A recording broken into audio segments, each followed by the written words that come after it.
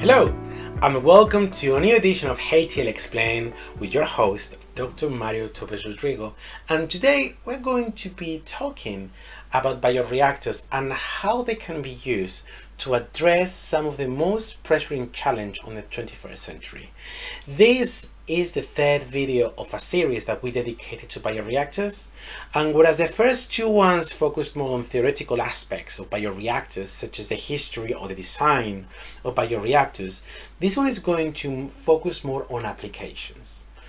And what I mean by critical is that even in 2020, the United Nations gathered and decided to publish a document in which they highlighted how critical the situation is. And they wrote 17 points in which the humanity needed to improve in order to achieve a better, safer and healthier world. Obviously, bioreactors are not going to be able to be important players in all of these issues, but at least there are three of them in which bioreactors can be critical players. And the ones I'm going to highlight are number 3, which is good health and well-being, number 6, which is clean water and sanitation, and number 13, climate action. And we know that bioreactors have changed a lot over time. Whereas 10,000 years ago, when they were first invented and they were just a clay pot used to ferment things such as rice, honey or grape juice to generate sake, meat or wine. On this time, on these 10,000 years, they have changed radically, and nowadays they look like this. They are very complex machines such as BioExplorer manufactured by H.E.L, and they have moved also their applications, and they don't only are used to produce fermented products but also things such as biofuels or drugs such as penicillin. So if you're interested in this, we have another video in which we focus about the history of bioreactors. So let's see now how bioreactors can help with these issues. So the first one I want to highlight is climate change. And we know that climate change is due to global warming. And global warming is the result of accumulation of certain gases on the atmosphere. Some of these gases can be CO2 or methane or nitrous oxide. And the way that bioreactors can help to address this problem is that, for example, we have things such as photobioreactors. Photobioreactors are bioreactors that are designed to be able to let light in, or they have light sources to allow the growth of photosynthetic organisms. And what photosynthetic organisms do is that they use the energy accumulated in light to get some of the CO2 that is on the atmosphere and fix it into their organic matter. So you can clearly see where the relation is here. So using bioreactors, we can increase the efficiency in which this CO2 is going to be scavenged from the atmosphere and is going to be accumulated in organic matter. But the thing is that it doesn't end there, because this organic matter actually has some applications. So for example, bioreactors that are used to produce organisms such as spirulina then can be used to feed both humans and also animals. Methane, on the other hand, can also be improved by the use of bioreactors, and the way that this works is like 20% of all the methane that is released to the atmosphere every year comes from cattle. It comes from ruminants, that are animals that when they graze are going to ferment the plants that they ingest in their stomachs, and they are going to result in the production of methane. However, there is a growing body of research trying to grow artificial meat in labs. And if we are able to have lab-grown meat, then that means that we are going to be not as reliant in having stabled animals that are going to be producing this gas. And therefore, we're going to reduce the production of methane that is going to go to the atmosphere. And this is going to link to the next slide, and this is sustainability and food production.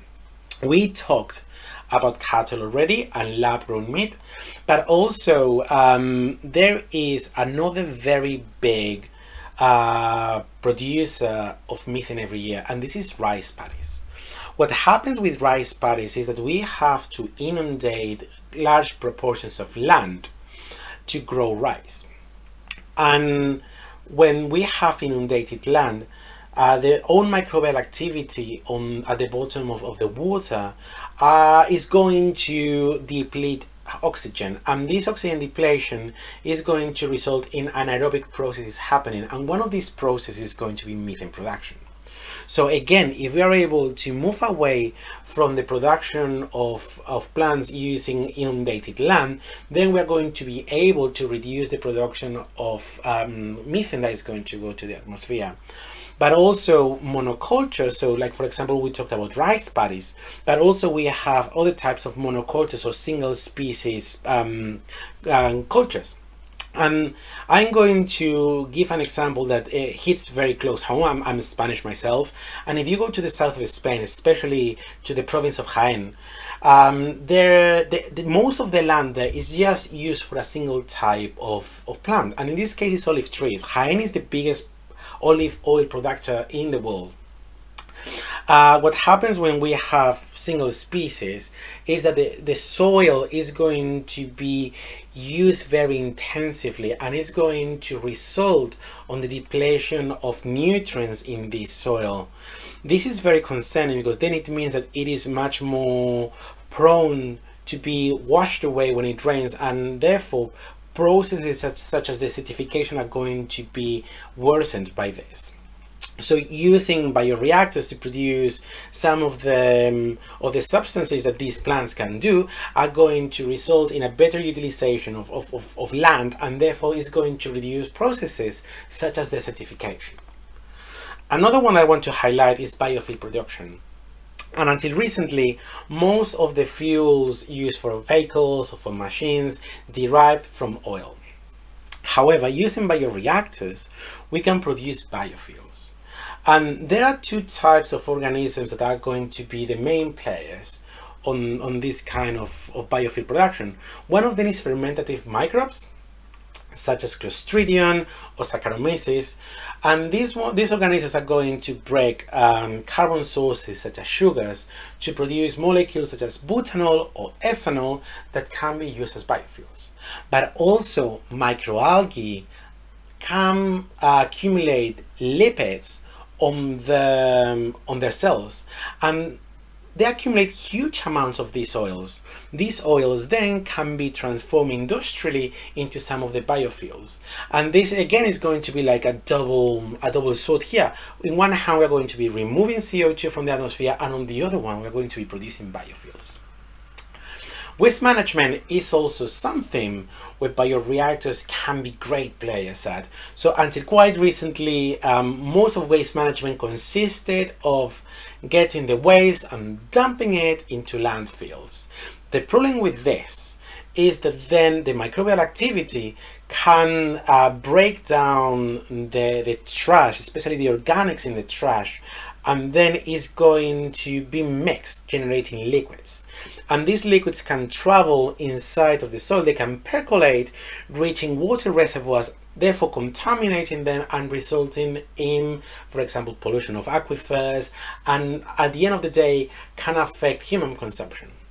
However, how can bioreactors play in this is we have modern waste management plants, like as the one that you can see at the bottom of this slide, and these two big green containers that you can see on the right hand side of the picture are actually huge bioreactors. And the way that these bioreactors work is we're going to have the organic matter from the waste management plant, and it's going to be put into these bioreactors. And organisms that are going to be present there have the ability to break organic matter, especially complex organic matter, into more simple organic matter that other organisms will be able to use. Then other organisms can ferment these smaller products, and they're going to be generating things such as organic acids and acetate, but also hydrogen and carbon dioxide and CO2. And then methanogenic archaea can transform this CO2 and hydrogen and this acetate and organic acids into methane. And you might be thinking, yeah, Mario, but you said that methane is bad. No, I didn't say that methane is bad. the uncontrolled release of methane to the atmosphere can be quite dangerous. But if we are able to produce this methane in very controlled atmospheres, such as a bioreactor, then we can actually use this methane. And if you think of biogas, 60 to 70% of the biogas is methane, like the biogas that we use to warm our houses or to cook. So again, we are generating very useful products using trash for this. So we are turning trash into treasure. Also, bioreactors, and this is the last application I'm going to be talking about, can be very important players in clean water production. So if we have that raw sewage, so untreated sewage is released to the rivers, we're going to have situations as the pictures you can see on the right hand side. So the bottom one is aesthetically just very disgusting. It's just a lot of brown water, potentially is going to be very smelly water, but also what can happen there is that there's going to be pathogens. So if that water is consumed, it can end up in food poisoning of humans. But that's not the only problem with raw sewage. Also, raw sewage is very rich in nutrients. Nutrients such as organic matter, but also nitrogen products, phosphorus products. Nitrogen and phosphorus are very limiting factors for life. Normally is what controls the amount of organisms that can be in an ecosystem. So if we have a massive input of these elements, we can have what we call algal blooms.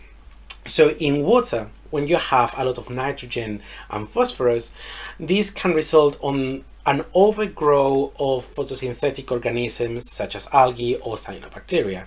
And you might be thinking, oh, but that's good, because then these photosynthetic organisms can just withdraw some of the CO2 and generate organic matter. And a priori that seems quite a good thing, but the problem is that because of the huge amount of nutrients that can be on this system, we're going to have very thick algal mats. And the problem is, in the moment you have a thick mat, the light is not going to be able to reach to the bottom of the mat, resulting on the algae that are on the top dying, and when they die, they are going to just sink to the bed of the river. The problem then is going to be that we have a lot of organic matter that is being deposited on the bottom of the river, and the organisms that are going to be there feeding on that organic matter are going to be consuming oxygen, resulting in anaerobic conditions. And one of the problems with this is that if there is any kind of aerobic life around that, such as fish or amphibia, they are going to suffocate and they are going to die, again going to the bottom of the river, making this vicious circle even more. Also, the problem is, we've mentioned before, what happens when we have anaerobic conditions is the produce of certain gases such as methane that are going to make things such as global warming even worse. What is the solution for this, for the production of clean water? Well, you can use bioreactors such as membrane bioreactors. And the way the membrane bioreactors work is we're going to have like two parts in the reactor. One of them is going to be the bioreactor itself, where the biochemical reactions are going to be happening.